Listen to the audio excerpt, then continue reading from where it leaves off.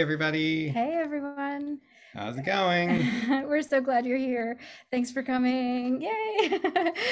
um, Welcome to Wayfinding. yeah, this is our third event in this series, and every single one of them has been just incredibly uplifting and powerful and reminded us how important it is to hear poetry read out loud and how, deeply that connects us with the writer and their intention. And we've been looking forward to this so much. So we're so glad you're here, and we're so glad that Ranger Cynthia Dorminey is here as well from Texas Hill Country. Thank you all so much. So we wanted to just get started briefly by telling you a little bit about Parks and Points. Sure, yeah. So Parks and Points started in 2016. It started between Amy, Beth, and myself as a project between us that we could share some of our writing and travel tips and budget tips. We realized that we both had a really interest and shared love of national parks and public lands. And so we started Public Parks and Points as a way to actually share our writing and other travel tips for national parks, state parks, and local parks. But then we also found that it was a great place to also share other people's creative works about these places and lands. And that's what happened. Yeah, we sort of realized after we started publishing travel itineraries and strategies that we wanted to share some more reflective writing about the parks, and we launched an annual essay contest and shortly after that a poetry series, which the first year that we put out a call for poetry submissions, we received 300 submissions, and we have received close to that number every year since. And so, number one, that told us that there was really a lot of space to share this work and a real audience and sort of body of work to be shared. And then it also made it very hard, to curate the series because we read so many incredible poems every year. So, that continues to be a challenge. But we realized this is our fifth year that we had a body of work that could become a book. And as I was telling the poets earlier this evening, we really appreciate their encouragement because the second we put this out there as an idea, we received so much encouragement, and we decided to create a few short essays for the book ourselves and to fill it with original parks photography. It's a beautiful color edition that reads like a trail. So you begin at a trailhead and you meander through different topographies and landscapes with short essays by us to contextualize the parks and their landscapes, woods and wilderness, snow, ice and canyons, wetlands, and deserts and mountains. So we really hope that the book reads like a journey. Mm-hmm. And we're really excited to have a group of wayfinding poets tonight to bring some of that to life for you. Yeah, and the book is actually being published through Finishing Line Press, and we're really excited about that. Throughout the 5 years of Parks and Points and Poetry, we actually found that so many of the poets had published through Finishing Line and had a really great experience. So we are thrilled to say that the book is currently going to be published this summer. Right now, we're in our pre-sale period. You can order it now, and it's a great time to order the book. We do appreciate that. I'm going to drop the link in the chat. That'll take you right to the Finishing Line Press website where you can place a copy. And again, it'll be shipping this summer. Yeah. So we're super excited to get started with a quick tour of LBJ's Texas White House in the Hill Country and Waco Mammoth National Monument. And Derek had a couple of housekeeping. Just a couple of housekeepings. Yeah, we're kind of running in meeting mode. We are recording, and if you want to use the chat to ask questions or give support to people, feel free to do that. It is open for public chatting. You can also applaud as much as well. All right, thank you so much. And now I think without further ado, we'll be going over to Ranger Cynthia. All right, Ranger Cynthia, take it away. Okay. Ranger Cynthia. Mm-hmm. Yeah. Mm-hmm.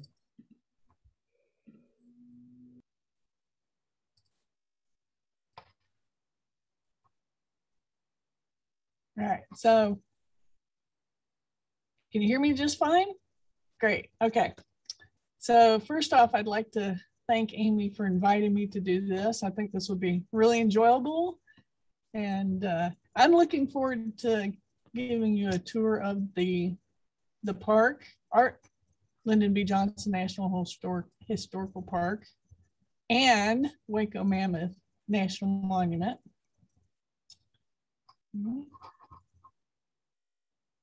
All right. There we go. All right.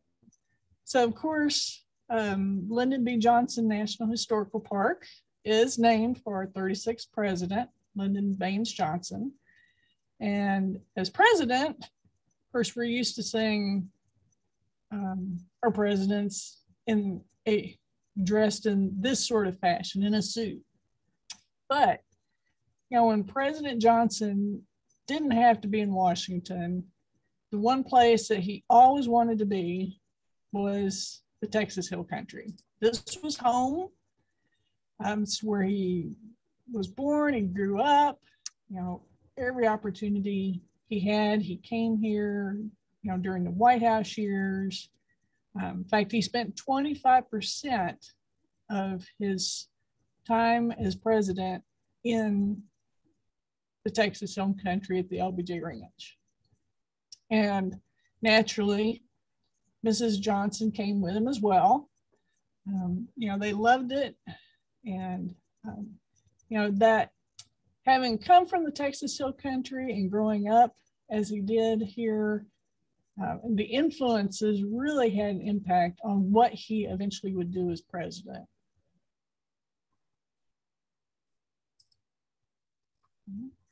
Now, our park is a little different, and sometimes it can be a little confusing to visitors. I mean, the nice thing about having this virtual tour is that we can jump around a little bit very easily. Because our park is actually in two, what we call districts. There's the Johnson City District, and then there's the LBJ Ranch, and they're separated by 14 miles. Plus we have our sister park, the LBJ State Park. So for our virtual tour, we're gonna start at the ranch, and then we'll be heading into Johnson City and then going back out to the ranch. And I felt like, you know, when you start a story about a person, a place, of course, the best place to start is the beginning. You know, cue the oohs and ahs. You know, this is a picture of President Johnson, just a few months old. He was born August 27th, 1908,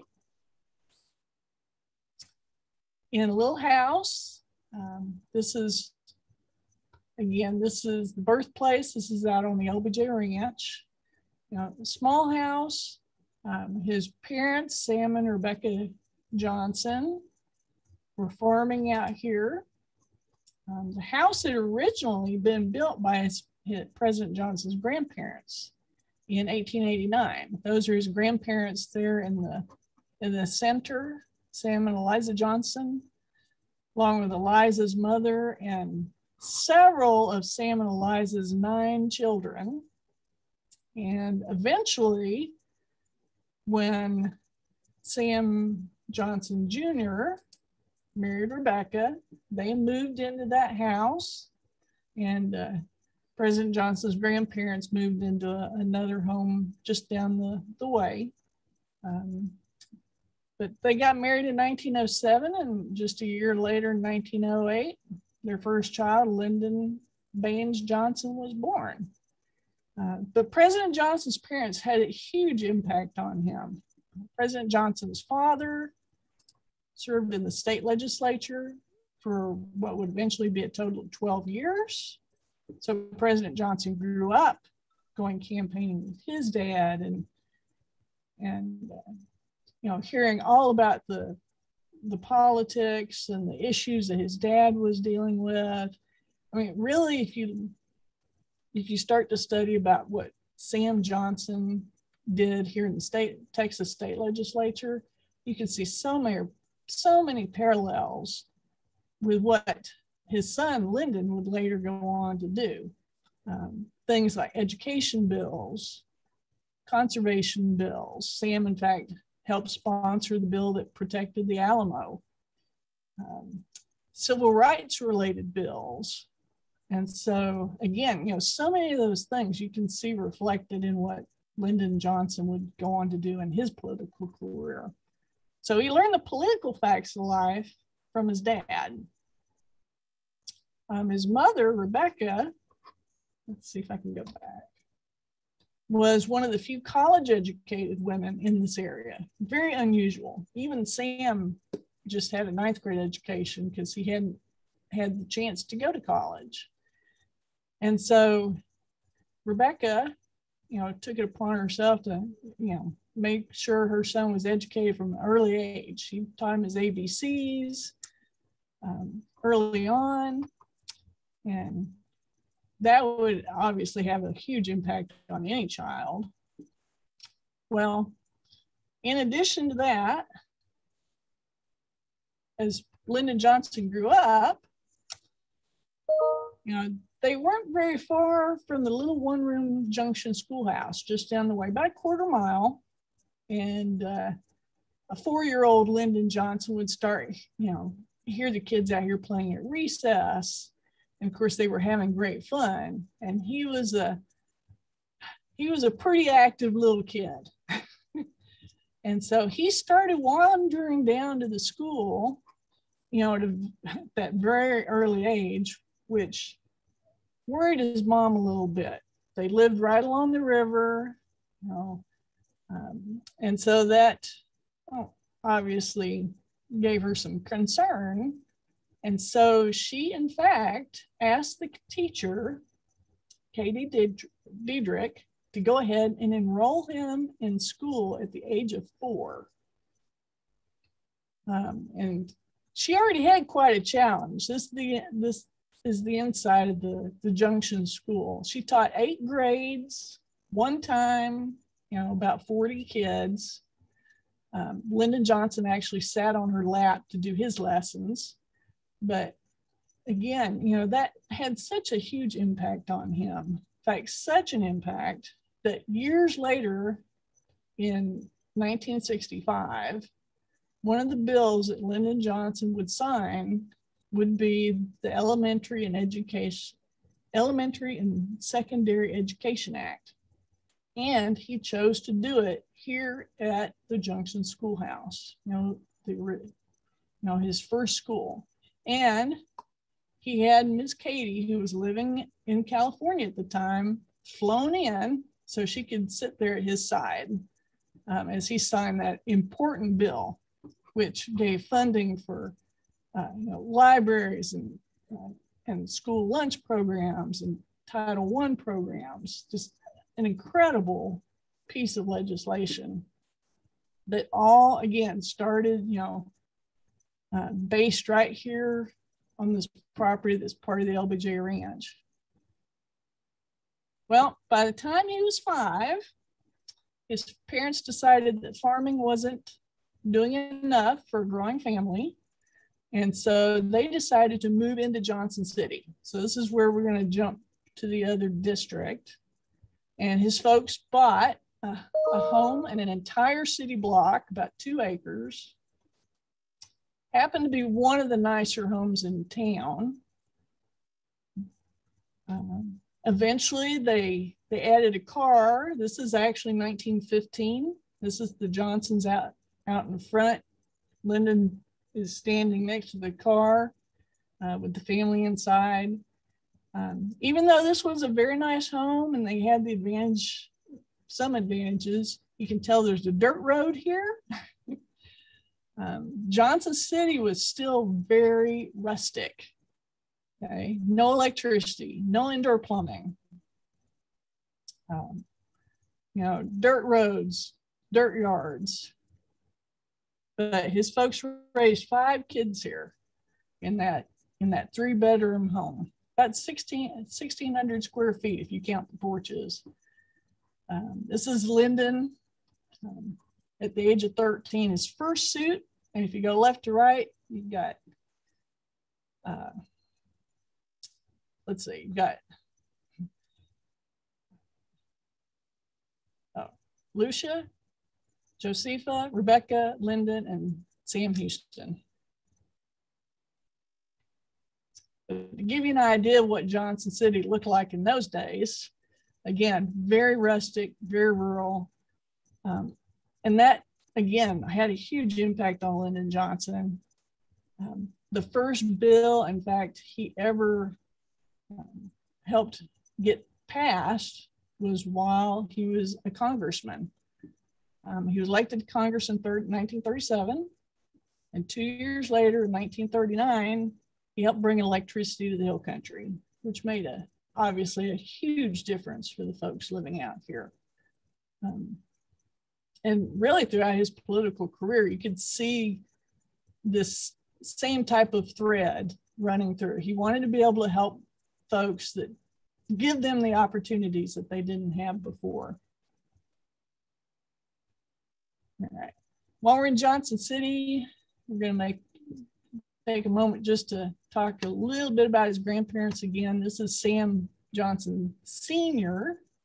and his wife, Eliza. Before there was a Johnson City, they actually lived in a dog trot cabin on eventually about 1,000 acres. And Sam actually herded longhorn cattle at the Chisholm Trail. So again, these are all things that you can see if you come to the park. President Johnson as a kid would grow up hearing all these great cowboy stories, and he loved it. He's often been called the frontier president because of this. He's one of the last presidents to have that connection. The other thing as a kid he often would do, well, the whole family would do, is they would go visit his dad's sister and her family in their big house on the Pedernales River. So we're going to jump back to the ranch now. Now this is taken in the 50s.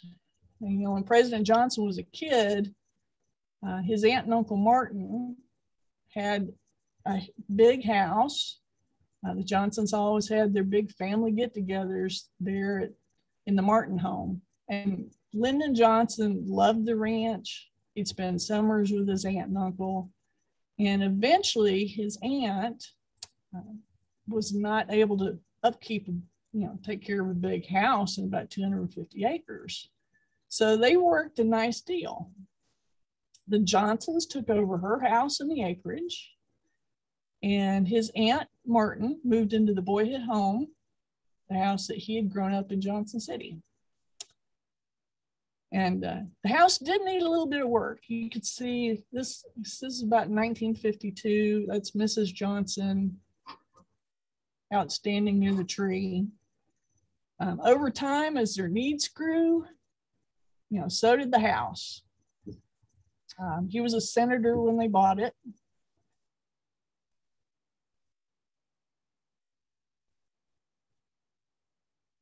They did the work on the house. They put in the sidewalk out front. President Johnson christened it the LBJ Ranch at that point. You can see where he dated the sidewalk there. And again, it just grew and grew. You can see that center of the house is the Martin home.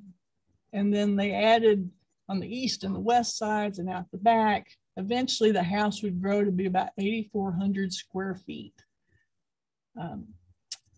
8 bedrooms, 9 bathrooms. They always had lots of guests there. Added a pool in the 50s. They added a runway, an airstrip, and a taxiway in the 50s, which made it much easier for commuting. Plus, when you have the river right here, we do have periodic flooding, so they always had a way to get off the ranch. The airstrip is still there. The taxiway we actually use as a parking lot now so folks, when you come to the ranch, you can park on the taxiway and then get out and see all the sights there at the house. He added an airplane hangar, which now serves as our visitor center there at the Texas White House complex. Plus, we have one of the jets that was used during his vice presidential and presidential years.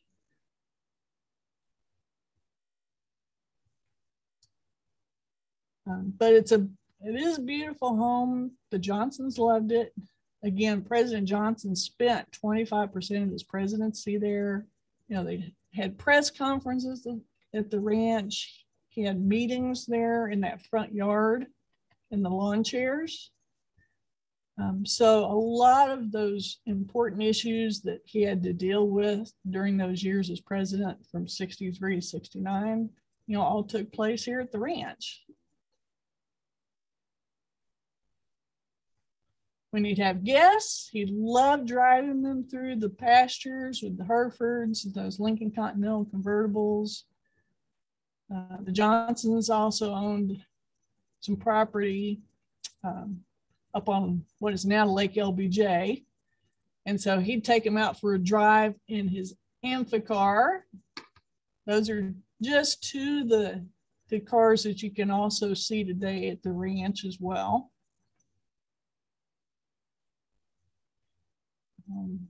But like I said, they loved it. Mrs. Johnson came to call it our heart's home. And eventually when he'd leave office in 1969, you know, clearly this is where they decided to retire. Unfortunately for President Johnson, it was a short retirement. And in January of 1972 or 73, he passed away there at home on the LBJ Ranch, just where he wanted to be when that eventually happened.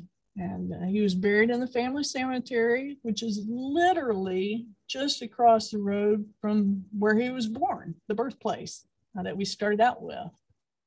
Eventually, Mrs. Johnson would be laid to rest next to him in 2007.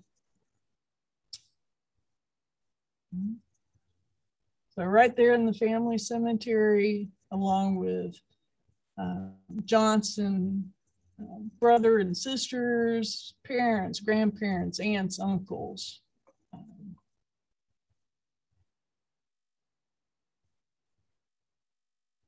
Now, one thing the Johnsons wanted to ensure was that even after they were gone, folks could come and enjoy the ranch and get a little bit of a feel for what it was like when they were living there. Initially, the Johnsons actually gave the birthplace to the National Park Service in 1969. The boy at home came at the same time from the town of Johnson City, who was taking care of it at that point.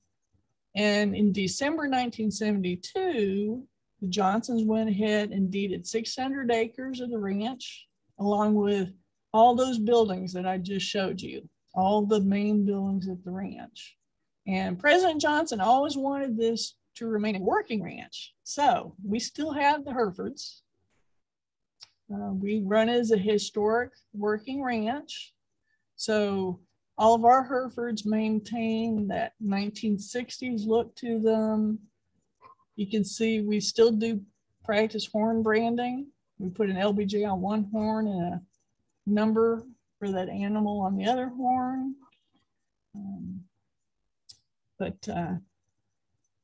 It's a place where you can come, you can take a driving tour of the ranch, see all those things that I just showed you. And you know, the hill country is a beautiful place. This is the Johnson settlement with the longhorns that we have there.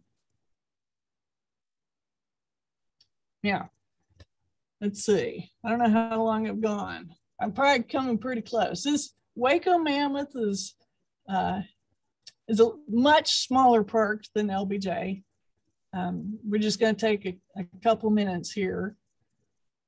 But Waco Mammoth, actually, we manage that under our umbrella.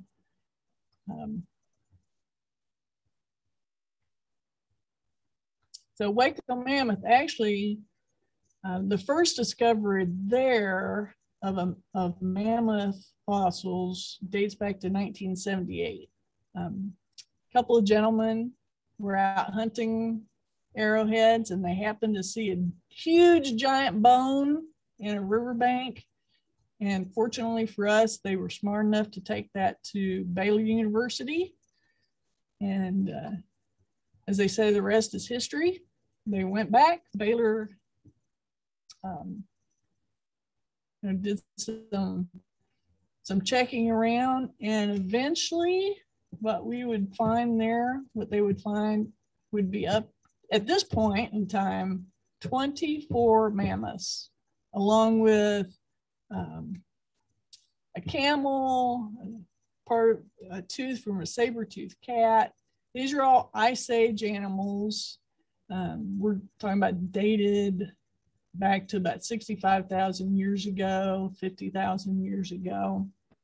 But what in particular is very significant about this site, it's actually the only site in the United States that we have found what is referred to as a nursery herd, meaning mamas and babies. And we believe it's at this point what it's felt like, because there's such a concentration here. The thought is because the river is nearby, flash flooding is an issue here in Texas, that in all these instances, these animals had gotten trapped and couldn't escape. But today they're protected. That same site now has a shelter over it to protect it from the elements. You can go inside. We have an elevated walkway, so you can walk over the dig site. Some of the fossils were taken to Baylor at the Mayburn Museum, but there's still a great many that are what we call in situ, meaning they're still in the exact place where they were found. These are Columbian mammoths. Everybody's probably more familiar with woolly mammoths, you know, the cute fuzzy ones. Woolly mammoths, their height's about 10 feet high. These are Columbian mammoths. So you can see we have a life-size painting on the wall there. They're much bigger. Everything in Texas is bigger. Columbian mammoths are 14 feet tall. So this gives you an idea with the painting and the people there, just how huge they are. But it's a great place. Again, we'd love to have you come visit. I've got our park information here. We're on Facebook, Twitter, Instagram. And I'm going to do a little plug here because I happen to be our park's website person and kind of our graphics person. Now, the National Park Service even has an app. All 423 parks are in here. So you can go to each one and learn all about it. And it's a great tool to have when you come to visit. So with that, that's going to wrap it up for me. Okay, sure. Excellent. Oh, thank you. Thank you so much. That was amazing. Thank you. You know, I had toured LBJ National Historical Park with Cynthia and invited her to join us because it was such an amazing tour and really just fascinating to see how LBJ's childhood values shaped so much of his values later in his life. We had one great question in the chat here that I think a few people had, which was about the cattle. What does a 60s cattle look like? What is the branding for? Okay, it might be hard. It would be easier. It's too bad I don't have a picture of one of our Herefords next to a modern Hereford. Let's see if I can back it up a little bit. So Herefords in the 60s tended to be a little shorter and stockier. Our bulls will weigh about 1,800 pounds. It's not unusual for a Hereford today to be 2,500 pounds, huge and massive. And then you notice all of ours have horns. So we have horned Herefords. Today, people typically like what they call polled Herefords, meaning that the horns have either been removed when they're calves, or they've been bred so that they don't have the horns. So again, with us, it does present a little more work since we do the horn branding. Plus, we actually have weights that we'll put on the end of the horns to turn them down so you get that nice curve there. Back in the 60s, they thought that nice framing was very aesthetically pleasing when you took them to shows.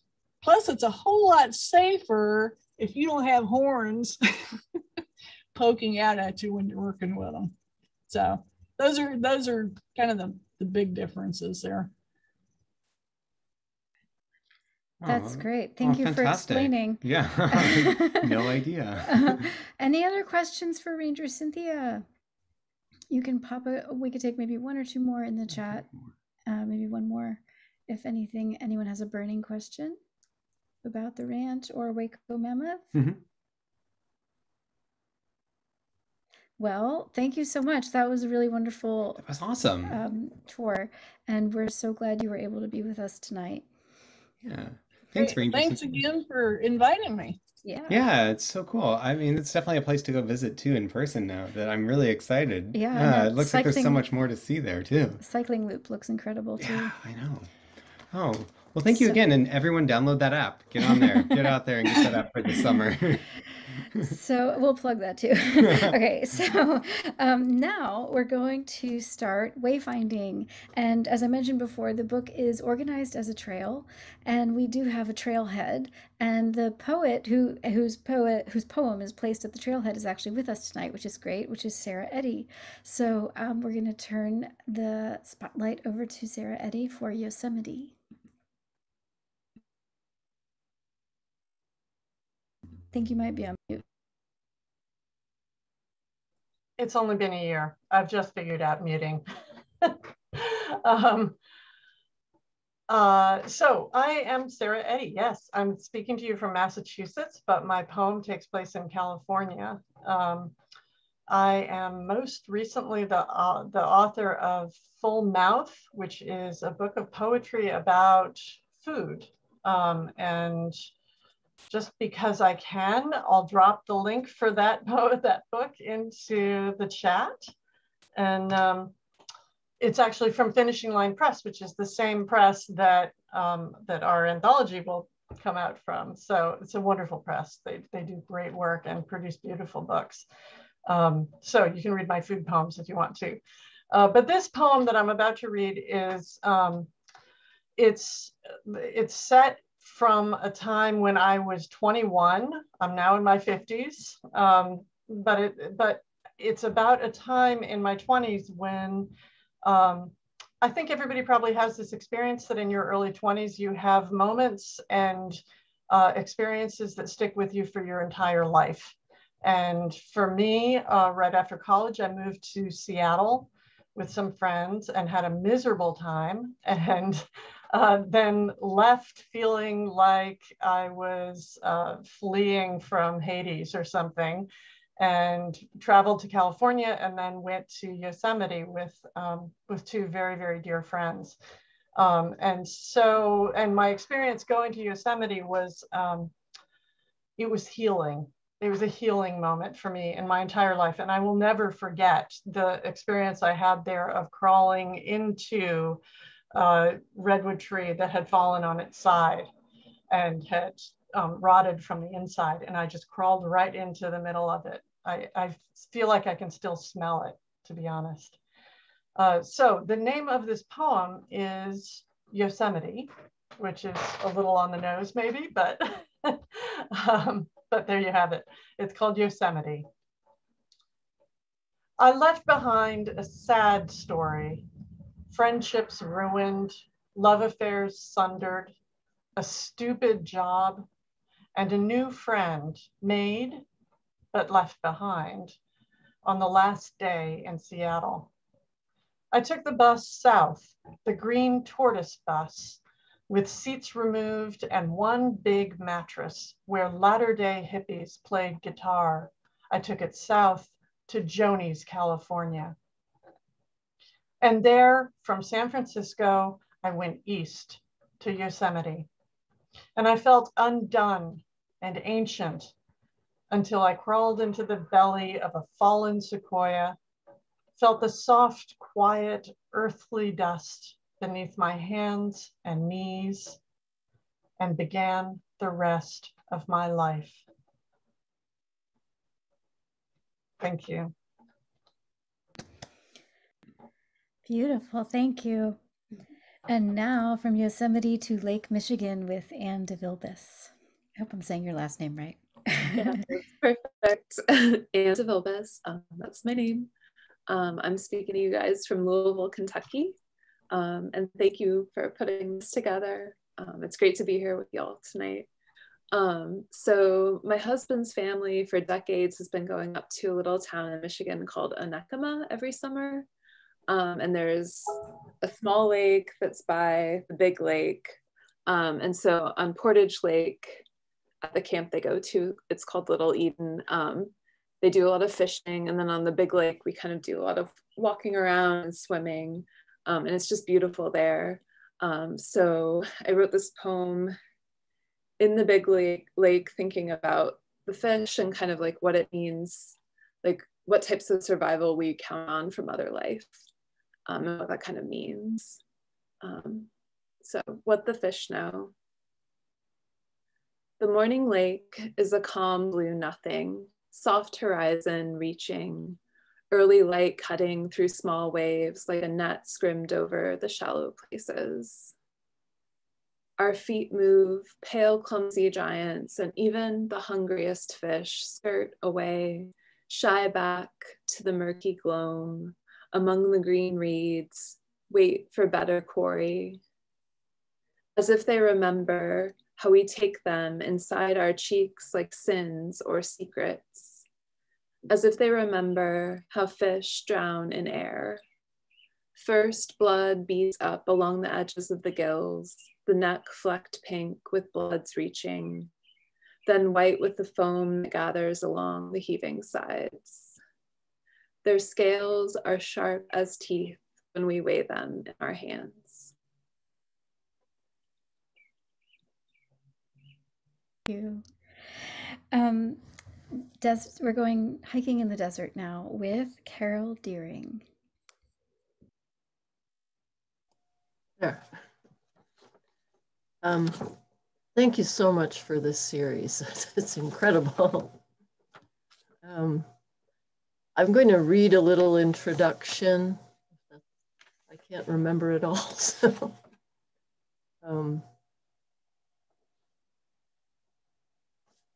okay. I was in my early 20s also. I was new to Arizona and it was my first hike down the Grand Canyon. On the Kaibab Bright Angel Trail, my new hiking boots were bothering me. So I wanted to stop and take a picture to slow my boyfriend down. But as I whipped out my Instamatic camera out of my pocket, I heard a click. And so the first photo I took of the Grand Canyon was the last frame on my film, and it was of the inside of my pocket. So that's left out of this poem, but I wrote this poem tonight remembering that first hike. And but instead of focusing on the camera, I focused on the water and the stone and the stillness that it brought me. So my poem is called A Stillness Rose. First hike down, a stumble, new boots in bluish light. I stand up dizzy, staring, past rippled stone to water, rippling water to stone, the setting sun angling prismatic. Full moon switchbacks, purple shadow walls, the light changes, and I start over differently. I need the turns, the time, the roar of the blazing river imprinted on my mind. Thank you. Thank you. Okay, now we're heading to Mount Tam with Kathleen Meadows.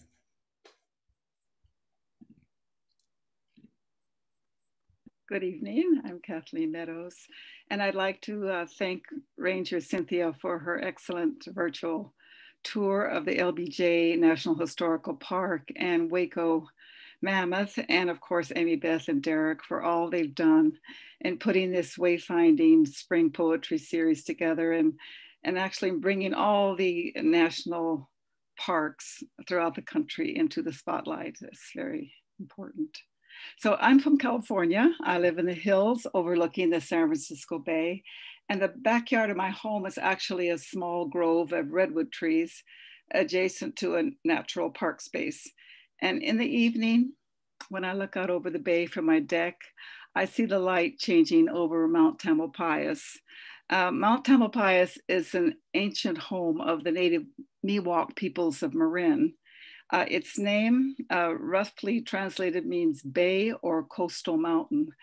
And it's sometimes referred to as the Sleeping Lady. According to Miwok legend, she was abandoned, so she walked to the top of the mountain and she died there of a broken heart. And the mountain was so moved that it changed its form, taking on the supine shape of her body. The light from this mountain inspired my poem. So here it is, A Changing Light. Last night, I saw the changing light, pink luster like the inside of a conch shell hauled from the beach, collecting time. Its shell crystals primordial dust, perhaps the last gasp of a dying galaxy. Small pinpricks of ancient light cascading through my pupils, flowing like water, carving the hillsides behind Mount Tam. I stood and watched the clouds of Marin moving methodically over the hills, like a medieval scholar scouring the heavens. I could see across the bay, find my rooftop, touch the tips of my tallest redwood trees, spot my cat playing with a fallen baby squirrel.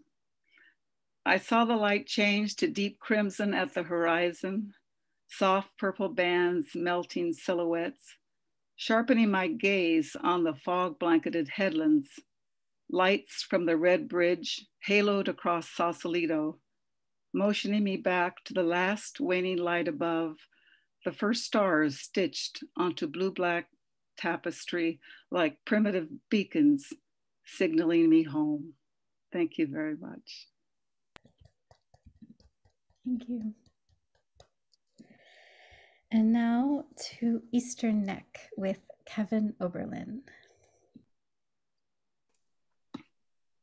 Hi, everyone. I'm Kevin Oberlin. Thank you, Derek and Amy Beth. I'm so grateful to the work you all have done and to all of you who are joining us this evening.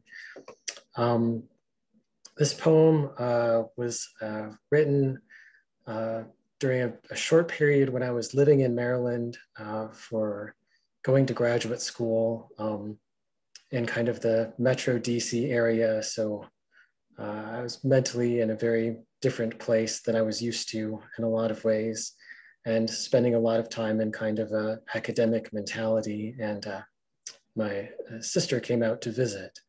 So in a way, this is a poem, not just about a place, but a kind of a poem of gratefulness. And I dedicate it to my sister for getting me out of the apartment and saying, I've come all this way and there's this place I have to see and you have to come with me and see it too. Eastern Neck.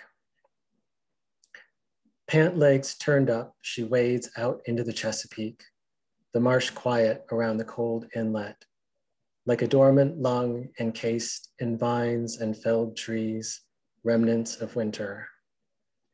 The water's pressure on her whitened ankles, less a pull than the soft suck of barnacles on driftwood and broken rocks.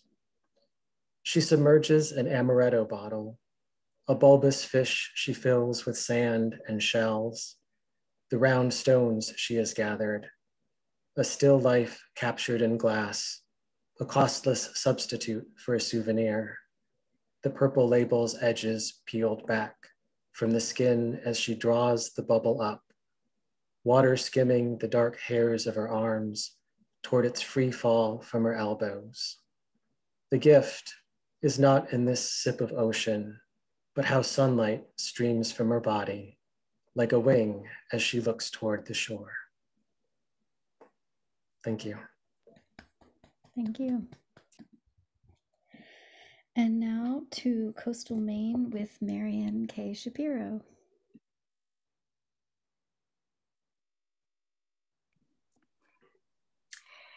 So where I grew up in the Bronx in New York, it was literally a crime to step on the grass. All the grass was held back with big chain link fences. And if you stepped on the grass, you got what they called a ticket. And if you had 3 such tickets, it was 3 tickets and out, you were evicted. So my childhood had very little of nature in it that was not behind the chain link fence. And when I got out of there, when I escaped that background and came to Massachusetts, I was thrilled to see things like grass you could step on and flowers you could see. And then in the summer, we got to go to Maine. And so this poem is about the place we go in Maine almost every summer, where we rent a cabin. And it's called Lifespan. The curtain rises, summer, Maine, a screen door, Luna moth, soft glowing, pistachio wings trembling, soundless waiting, 1 week. Is today day 1? And then what? So quiet now. The humans have blasted off, freedom exploding like champagne uncorked, rocketing to golf, tennis, biking, water skiing, hiking, swimming, except for me, sitting, keeping company with the occasional loon, the lone duck, the lake, mountain, sky, cabin a little ways uphill, 1 room for sleeping, eating, washing, writing, reading, family, after dinner parlor games, cards, telling when I was your age stories of our wild years to the kids, grandkids who can't quite take it in. Really? No, really? They shake their middle-aged adolescent heads, preparing to Facebook their friends the moment they rejoin their iPhones at the nearby little rental houses. You and I wait quietly together. We turn almost as one to find the lunar moth flickering almost imperceptibly, like a yahrzeit candle in its final hour. We fall asleep, our dreams washed in gauzy green, weaving miracles of timeless time, where sky becomes ocean, where now becomes forever. She's gone. For where? The question is a nesting doll in which each answer will reveal another mystery. It gets louder by the minute. Thank you. Thank you so much. Okay, so now we are going to, I'm speaking louder. We are going to have a prose reading, nice interlude from Yi Shun Lai, who a few years back won 2nd place in our annual essay contest for an essay called Birthright, and who has a wonderful new book out called Pinups. And I'm going to just share with you the context for Birthright, and then I will let, which was written by the contest judge Melissa Falavino at the time. And then I'll let Yi Shun tell you a little bit more. The intro is written by. Birthright is an examination of citizenship, belonging, and home set against the backdrop of Manzanar, a National Park Service site of conscience that during World War II was a Japanese-American internment camp in Owens Valley.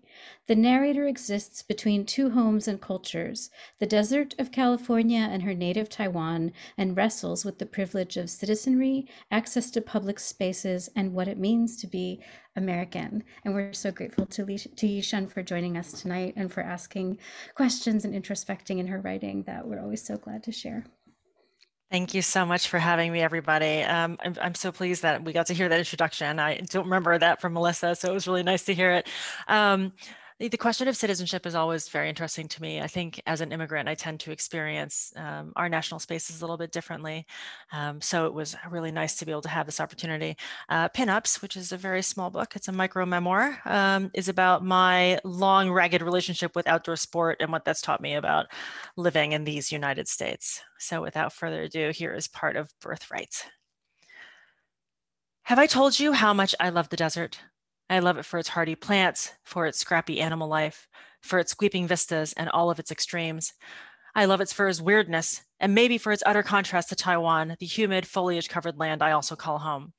I love the desert so much that we got married there in California's Death Valley National Park. On a recent return visit, my husband and I drove past the road to Death Valley to visit Manzanar National Historic Site. It's a National Park Service site of conscience now, but during World War II was an internment camp for Japanese Americans. I say Japanese Americans, but the thing we must never forget is that these were Japanese American citizens. Some were born here, some were born in Japan, and they made America their home. Any which way you slice it, they belonged. Many Japanese Americans couldn't even identify with the nation that had bombed Pearl Harbor, and many of them volunteered for military service. There were several Nisei-only units in the U.S. Army.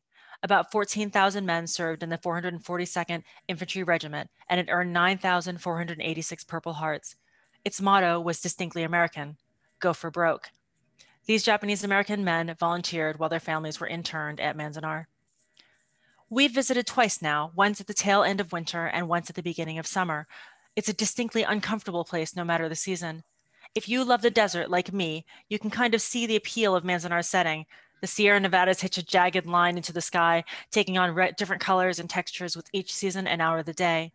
And the constant wind creates the impression that the place is breathing. The scrub and low bushes contrast a nearly treeless landscape. And Manzanar had been a working apple orchard. It wasn't entirely bereft of civilization. But if you had been taken from your home near the sea or away from a town and a life you knew and loved, never mind, if you'd been forced from any life you called your own, you could see how the mountains might look like walls, how wind only serves to work the sand and dust in everywhere, how scrub and low bushes only remind you of the lush places like Seattle, San Diego, and Hawaii that you chose when you immigrated to this land, when you brought your family here, where you thought you had made a life of yourself, where the opportunities and the choices had seemed endless. You can see, right, how work at the apple orchard and later the work opportunities at the soy sauce and miso factories might start to work like forced labor. Never mind the watchtowers all over the place. Never mind the barbed wire. Never mind those. A lot of work went into the resurrection of Manzanar as a National Parks Historic Site in 1992. A massive community hall houses exhibits on what life was like in Manzanar, school dances, a baseball league, crafting furniture from apple crates. A short walk from the community hall are reconstructions of the barracks folks first saw upon arrival. The barracks had been hastily constructed, so the planked walls weren't exactly airtight. Even later, nothing would be dustproof. Folks who lived here wrote about how hard it was to keep clean. As much as I marvel over it, desert sand is insidious. Driving around Manzanar, there are interpretive signs: the orchard, the hospital, the cemetery. Thank goodness for those, because after a little while, you start to lose the plot. You start to wonder how on earth we ever got here, to a place where it was okay to treat citizens of your country like they're cattle, to a place where individual toilets aren't walled off and you do your business within knees width of another human being, to a place where you decide that folks who had come to this country of their own free will, who had worked hard to carve out a place of their own, could be punished for it. How did this happen? But then you get to the gardens. Merritt Park has a big pond, a bridge, a cement turtle, a waterfall. An artist who was interned at Manzanar once made a watercolor of the garden in full bloom, and to see its careful reproduction of the detailed bridges, rock sculptures, and varied plantings is to forget about the dust and the dirt, and for a split moment, the fact that we imprisoned our neighbors and our friends. The people here built gardens wherever they could, tiny ones outside each barrack, big ones you could walk with your sweetheart in, green walkways outside the hospital. To see them is to be reminded that the people who were imprisoned here and in 9 other camps across the United States worked to make this place a little better. To know of them is to witness how we can imprint the worst with our own marks of beauty. Thank you so much for having me. Oh, thank you so much for reading. And we do have an interview with Yi Shun also on our website about her new book, if you're curious to know more about her process and her and that book. That is on our homepage as well. So now we're going to join Marjorie Thomsen. Thank you, Derek and Amy Beth and Ranger Cynthia. I think somebody, the last reading series said this was the best Zoom they've been to in a year. And I would have to agree with that. That this is by far the most fun and creative and inspiring Zoom session. So thanks again. My first poem is called Discarding Sorrow at the Outer Banks, North Carolina. And it's about being in the Outer Banks. And at the time, my niece was there, and she's still a teenager, but early teens, and really struggling and going through coping with some trauma and just having a really hard time. And I was walking on the beach, and I was just inundated with these beautiful images, and all my senses were being moved, and it was just this profound experience. And I think we're in nature. How do we share that? And I find that writing poetry is one way to connect nature with people who may not be aware of it, who are just maybe struggling in their lives and not being able to be in touch with it. And while she didn't read the poem right away, she has now read it, and I hope that it has helped her. And also, I think when we write, whether about nature or just any other experience, we're also in some ways writing to ourselves too. And I found that looking back at this poem. So this is called Discarding Sorrow at the Outer Banks, North Carolina, and it's for Clara. Begin with a flying line of pelicans in command of latitude above a house by the sea. See a fish skeleton, hand carved, thin and thick wooden bones above a door. Walk the soft shore among the jelliness of moon jellies, little moons of translucence, alien and fine. Did you hear moon jellies were once sent into space? And the wood carver of scales and fishtails finds beauty in flaw and blemish? Kudos to the dolphin, who already knows how to be her own accomplishment. On a salty night, do an inventory of sweet. Let your body be like the ocean. Bathe its possessions, its breathing jewels. Tend the underwater flowers.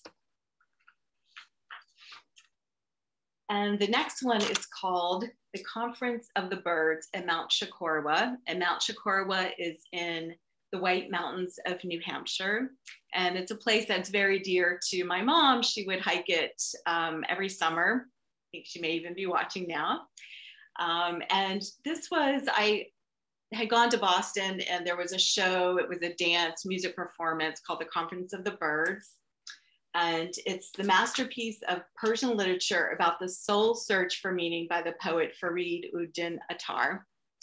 And I think just hiking the White Mountains and having seen this beautiful dance show, there was this confluence of the two, art and nature. And now I don't even know, did I see it first and then did the hike, or the hike and then watch the dance? But I just love the beauty of that, and also the juxtaposition of art and then being out in the wilderness. So The Conference of the Birds at Mount Chocorua. The birds are passing over. Perhaps I'm in the valley of wonderment, where the wayfarer becomes perplexed, steeped in awe, finds she has never known or understood anything. It's true. This bald, hot rock face with bright baby pines springing up through cracks, pointy miracles, confound my gusto for climbing higher. Infinity of green, and I don't really understand my walled heart, its need for precision and joy, but once in a while, it halts and tinkers with sorrow. My eye and this light are where I'll begin again. The valley's cloud shadows, shape of lakes rocking with the wind. More awe, my son putting his cap atop mine. Thank you. Thank you. Thank you. And now to the south. Oh, and now to the southwest with Debbie Theiss. Hi. Well, I'm here in Lee Summit, Missouri, but I wanted to thank Amy, Beth, and Derek for providing a wonderful platform for writers that are inspired by nature. This gives us a way to share with others. And Cynthia, your presentation was so fun.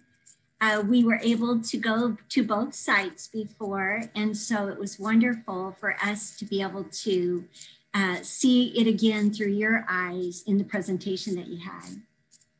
The poem that I'm going to share tonight was inspired by a visit to Ghost Ranch in New Mexico.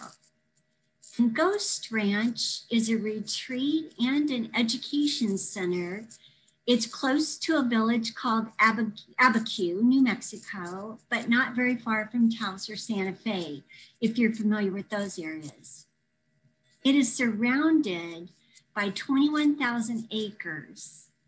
There's red and gray hills, yellow cliffs, and mountains. Our daughter Danielle was the first one to go there, and she described it as magical. So we knew we had to visit. But we're not the only ones who found Ghost Ranch to be inspiring. Georgia O'Keeffe first visited in 1934, and she fell in love with the landscape. She made her home there, a studio, and some of her most famous works are those of the landscape surrounding Ghost Ranch. When you go to Ghost Ranch, it's almost like you're stepping into one of her paintings and experiencing with her the land that she actually loved. My husband and I went to Ghost Ranch in the fall, and the foliage was breathtaking. I was captivated by the colors, and it was so hard to capture it. It was almost indescribable. In my poem, I share this struggle with you. Number 395, and a quote by Georgia O'Keeffe.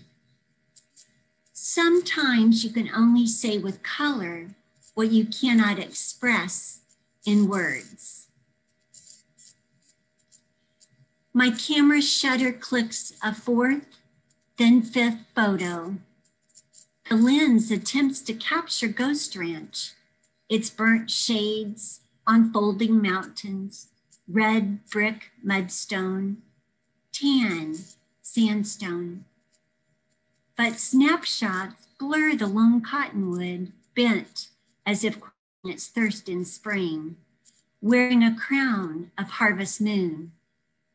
Autumn foliage hides its branches, golden red and tangerine yellow leaves blush in the setting sun.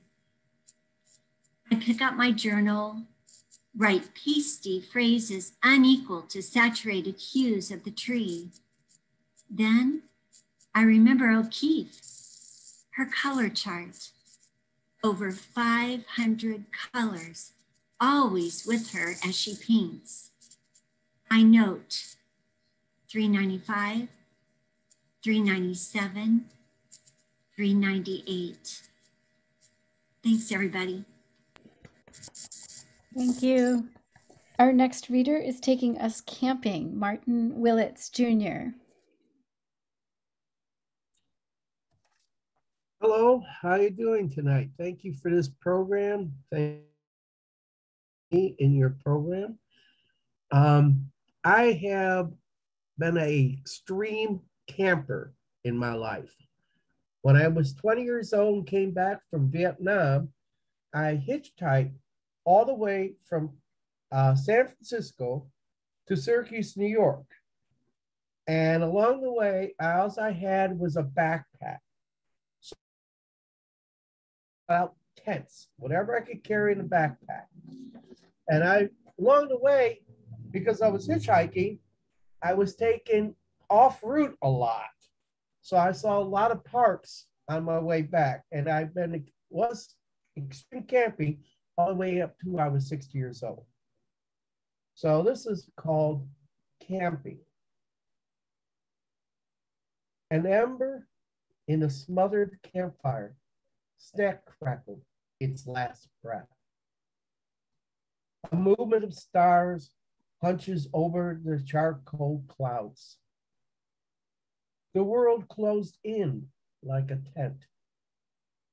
The sum total of my life, this infinity beyond stars, where frightened lives and smallness exist.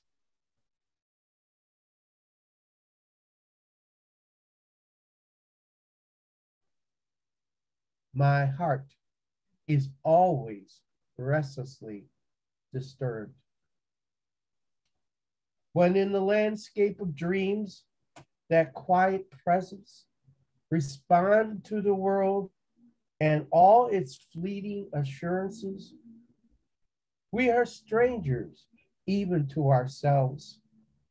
We could burn and turn cold as coal. We could go into storm fields, trying to brush away long hanging branches like a person fighting sleep. And still, we could be seen within silence as snow reminds us firmly it is time to hibernate. To the west, I knew a mountain by touch. The sky is graying, a freeze is coming, arriving late. Thank you. Thank you.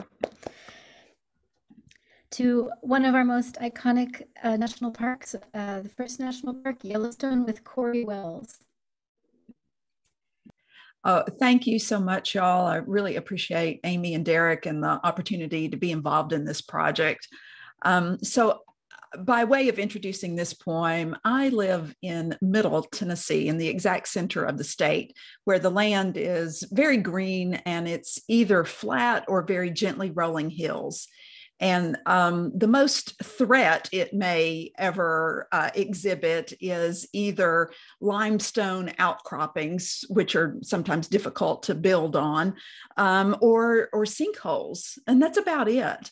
And so when my husband and I took our first trip out to Yellowstone just a few years ago, I was amazed at how different the landscape is out there.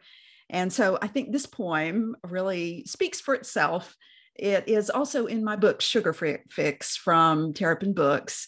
And I'll just add that it was really inspired by watching out the window from Old Faithful Inn, that I was an opportunity I was really glad to have. This is called On This Uncertain Earth. We walk expectantly among the geysers, the land here like nothing we've known before. We might as well be on the moon or Mars. There's so much we can't name, vague cues we don't recognize until the moment they spew hot secrets. Look how the minerals rise and shimmer, how the mud simmers in pastel swaths, how twilight lasts and lasts.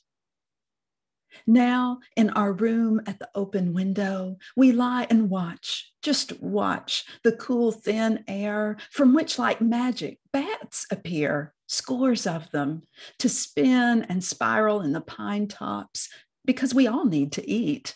And isn't dancing good for the soul? In this wilderness, we've come to understand perilous, and more than that, precarious, and more than that, possible.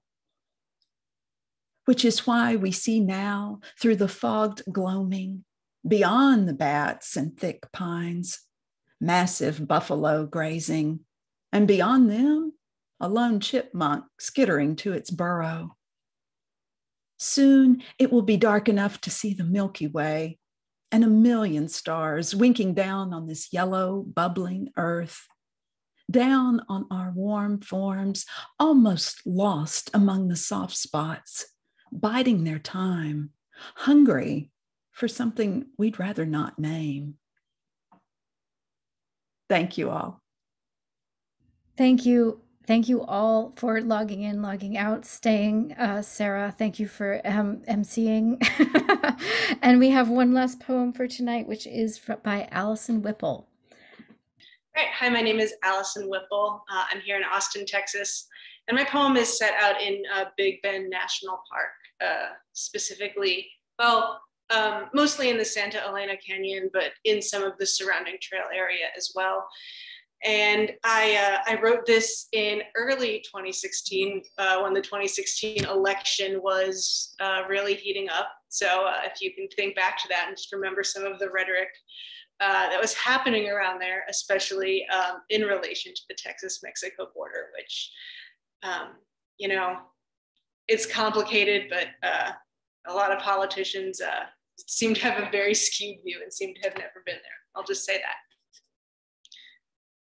Photograph of you straddling two countries. The Rio Grande is only shin deep, but the current almost pulls me to my knees as I try to take your picture. We're both wincing, pebbles stabbing the soles of our feet in the rushing water. You stand in your Walt Whitman hat, grin, ask, which side am I on? Beyond the frame, you'll step onto the Mexican riverbank, no fear of the Border Patrol helicopters that tore across the sky 10 minutes earlier. You stare at the sheer cliff of the Santa Elena Canyon rising from rocks behind your back. Say, any politician who thinks he can build a wall has never seen the border. Yesterday on the Boquillas Canyon Trail, we saw carved walking sticks, painted rocks, a handwritten price list in Spanish, a collection bowl. Items for sale, but nobody to watch for theft, nobody to make change. An invisible artist slipping across boundaries, undeterred, the blades of the Airbus A-Star chopping through the desert. I wish I'd bought something, wish I'd let her know which side I was on. Thank you. Thank you. And thank all the poets. Can we just maybe unmute our mics and thank the poets with some applause, and Ranger Cynthia for an amazing evening and so much beautiful work.